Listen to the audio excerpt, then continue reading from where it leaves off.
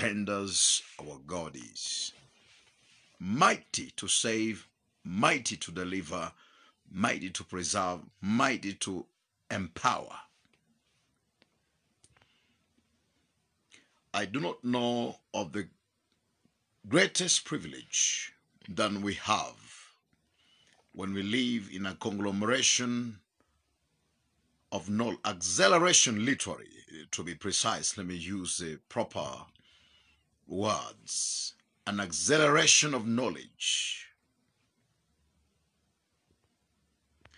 It's as though this generation is faced with a frequency of knowledge than no other generation or peoples or civilizations have ever experienced. Scientists now are telling us that every 5 years, the acceleration of knowledge far surpasses an accumulation of an entire century of the 18th, 17th, 15th centuries and going down. In just 5 years, the innovations, the discoveries, the things that are just coming out in terms of technological breakthroughs in the medical world, in weaponry,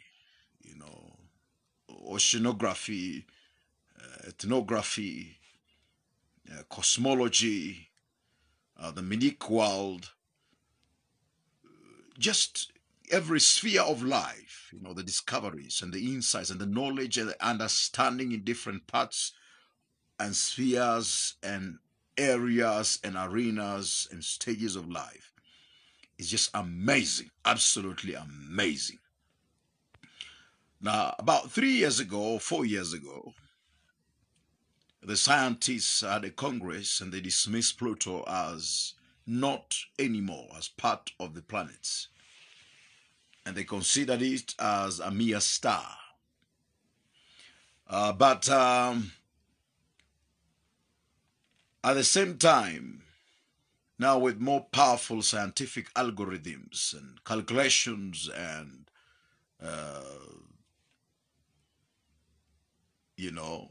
telescopes and gadgets being released to the outer space to do research, and so forth and so forth. They have even discovered that there is a possibility of 50 other planets that are not discovered or known by man yet. Mind-boggling discoveries. Mind-boggling. Now, the scientists in the medicine world have even come with the, treatment for cancer. It is a breakthrough. HIV now, they have treatment for HIV. Diseases and complications in our bodies that no one ever thought at some point of life we could ever have a breakthrough to have solutions to, in terms of medicinal solutions. And today the doctors, the surgeons don't even have to necessarily completely open up your body. They simply use laser beams, precise surgery technology. And so there are amazing breakthroughs in every area of life. Amazing. A prolification, praise God. A confluence, an outpour, an avalanche, a gushing out, a flash flood of breakthroughs and discoveries and innovations and new frontiers and new approaches. Just amazing breakthroughs, amazing in every area of life. We have flying cars today that can fall down and just, be the normal conventional cars, and suddenly can spread their wings and fly and defy the traffic. At the same time, they can go through the water and be amphibian, and then come to the land again and patch on the grass, and just amazing stuff. Things that were imaginations have become a reality today, complete reality. So this broadcast, I just feel like talking the amazing, wonderful ways of the Lord. So these are the natural things that we can see, we can feel, we can touch, we can smell, we can see, we can hear, we can smell, we can taste, and we can feel. All the five senses today have been aroused in a way that have never been aroused today. We smell things we've never smelled before. We touch things we've never touched before. We hear sounds that we've never heard before. We taste things we have never tasted before. So this plethora of experiences in the natural world that we can quantify scientifically and have evident manifested proofs are amazing and incredible, nearly beyond description. I'm talking about the things happening in the natural. I'm talking about the things happening in the natural. You can imagine in the 50s and 60s, you had to use these big boxes, big boxes, to have a very slow computer functioning with a very small memory, boxes upon boxes. And even when man was releasing, when man went to the moon, if you recall Apollo, Apollo 11, Apollo 12, 13, and so forth. They had to use so many computers, connected together, box full of the same, gigantic computers. Now today, all of that can just be in a microchip. Amazing stuff going on in the world. That a cataract may not necessarily have to go through an operation to get rid of it or to remove it by surgery. An eye drop is sufficient to dissolve a cataract in the eye completely and restore the eye to see perfectly well. Amazing technology, amazing breakthroughs, amazing stuff going on. I'm just giving examples of the natural things in the natural realms going on now. I wish I had time to talk about the cluster bombs, the F-35s, the submarines today, the warfares, the planes that can go from one end to another in the shortest time possible. These are natural things happening today. Now, all truth is parallel. The things that we see happening in the natural is a significance and evidence of what already is happening in the spiritual realm. For the spiritual world rules the natural world. The invisible world is more real than the visible world. The intangible world is more real than the tangible world. So all truth is parallel. This is how I'm going to bring this now for our understanding. When you see the proliferation, when you see the avalanche, when you see the gush, when you see the flash flood, when you see the speed at which things are happening in the natural world, even much faster happening in the spiritual world. So God is doing mighty, glorious things in the spiritual world that we need to tap into and then manifest in the natural world. The the abundance of revelation of the word like the world has never seen before. The dynamics from the word of God like we can't even comprehend. And this is happening fast, fast, fast, fast. So Daniel 11:32 says, if you have your Bibles, you can go to Daniel 32. It says, "But they that know their God, they shall be strong, and they shall carry out great exploits." But how shall we carry out these great exploits? By exercising faith.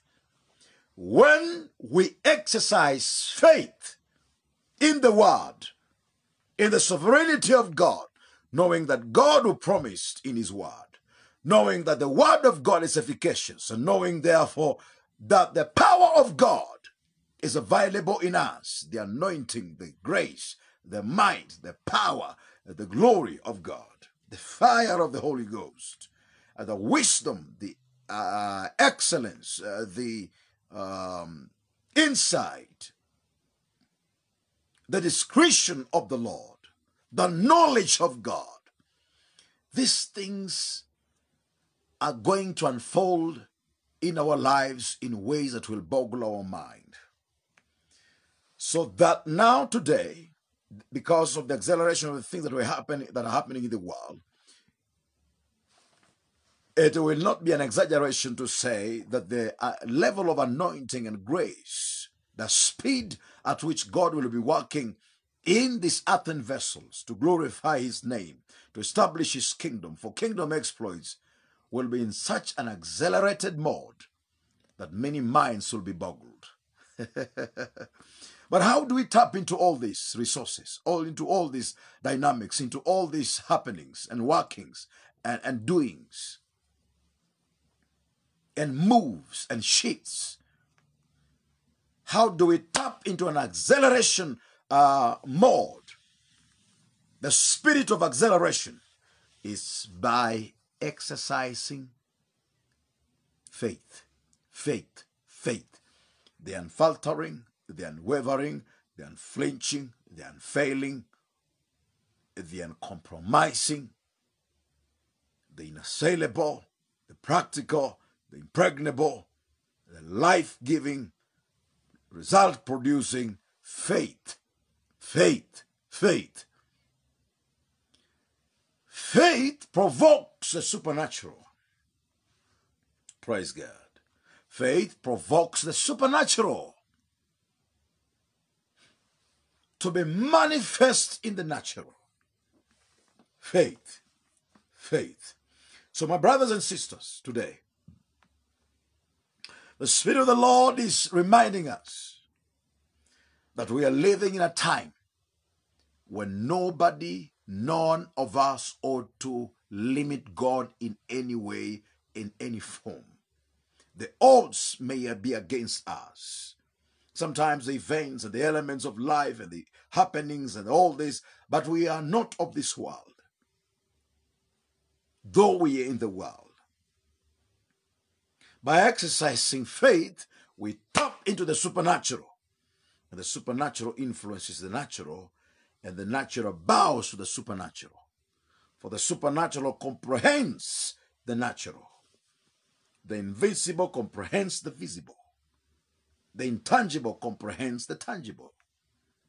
The immaterial comprehends the material. Then it rules and reigns and has mastery over it. And that is here, the Word of God. So let us stay, let us meditate on the Word, let us cling on the Word, let us meditate in it. Let us believe, let's have our confidence in the Word. And the power of God within will be stirred up. And the supernatural will become the natural. And the supernatural will become the norm in our lives. It's going to be awesome. It's going to be great. Praise God. So get hold of the Word. Exercise your faith. As we continue on this faith series, please, I don't want you to miss any of the broadcasts on this faith series. Don't miss any of the broadcasts on the faith series. God is going to lift you and raise you and use you powerfully, because faith, Hebrews chapter 11, Faith is the substance of things hoped for, the evidence of things not seen. For by it the elders obtain a good report. We are saved by faith. We are saved by the grace of God through faith. We are saved by the grace of God through faith. No wonder Paul said that I no longer live in the, but I live in the faith of the Son of God. Praise God. So let's exercise our faith. Let's exercise our faith. It's practical. The spiritual will be manifest in the natural. Everything in this world that we require of is in the spiritual world and is locked within us in Christ Jesus. So as we exercise faith, eventually we will have mastery over everything around our lives.